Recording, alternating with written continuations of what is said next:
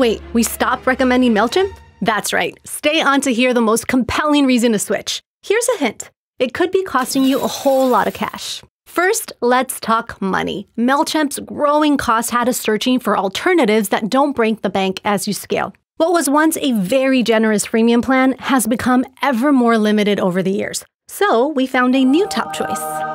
What started as a user-friendly platform now feels like a labyrinth. We need tools that simplify life, not complicated.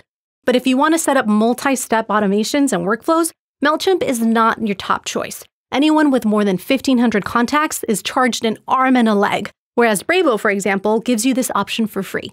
And finally, Mailchimp's best-kept dirty secret, charging you for unsubscribed and even inactive contacts. You heard that right. Mailchimp is one of the few email marketing services to do this. I'd recommend checking out Bravo or MailerLite if you're looking for more reasonable pricing plans.